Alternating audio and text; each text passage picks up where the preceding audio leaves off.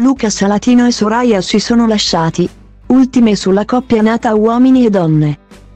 Lo chef romano ha partecipato anche all'ultima edizione del GF VIP, dove più volte ha pianto a causa della mancanza della sua anima gemella. Soraia. L'idea di starle lontano lo disturbava molto, al punto che un giorno ha preso una decisione drastica: abbandonare il reality di Alfonso Signorini. Nonostante tutto sembrasse andare a gonfie vele, adesso un pettegolezzo circola: la coppia sarebbe in crisi. L'esperta di gossip di Yanira Marzano ha parlato di una crisi di coppia fra Luca Salatino e Soraia Ceruti. Tramite Instagram, ha dichiarato: "Posso dire che ho delle cose da riportare da persone vicino alla coppia. Pare che le cose non vadano per niente bene.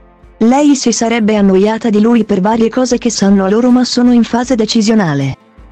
Secondo People Gossip invece Luca Salatino e la fidanzata Soraia Ceruti non starebbero attraversando alcuna crisi di coppia. Anzi, potrebbe trattarsi di una montatura per partecipare a Temptation Island?